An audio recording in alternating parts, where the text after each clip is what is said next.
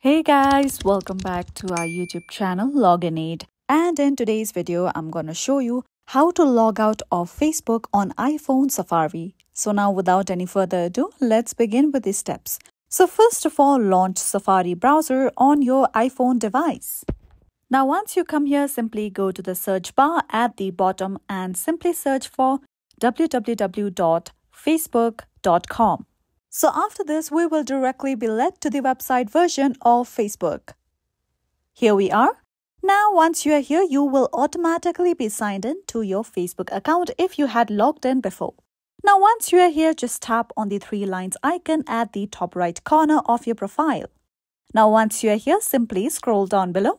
Just go to the bottom of this page and you'll see the option of Logout. Tap on it.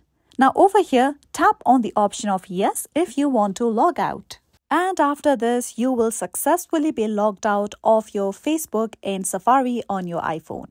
So that's all for today, and if you found this video helpful and informative, don't forget to subscribe to our YouTube channel.